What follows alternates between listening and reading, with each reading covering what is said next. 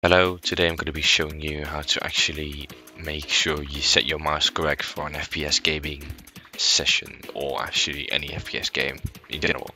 A lot of people don't know about this hidden setting that actually comes standard with Windows, and that's called, or can actually be seen as actually mouse acceleration.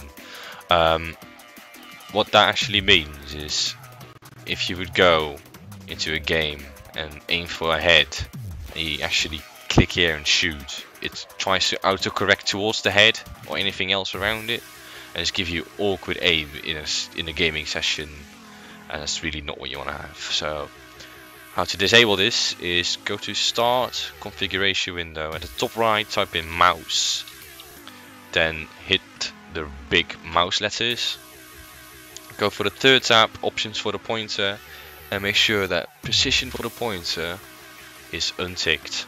If it's ticked, like I said earlier, it's gonna give you a feature where you stand here, it's gonna hit the OK button somehow, and when you have it unticked, you have to actually be on this complete area anywhere to actually make the OK button work. What a lot of people do as well is mess around with the slow and fast setting of the mouse. The default mouse setting is 6 out of 11, so it's 1, 2, 3, 4, 5, 6 out of 7, 8, 9, 10, 11. 1, 2, 3, 4, 5, 6. Hit apply. Okay. Then when you go into your game, you can actually shoot what you actually want to hit. So let's say I had it ticked on earlier, and I would aim here.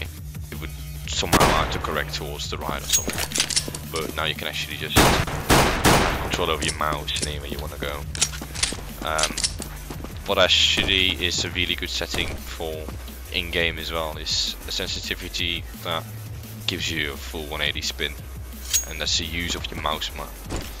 That's a fine sensitivity to actually play a game on. That's basically it. Hope it helped. Comment, like, subscribe.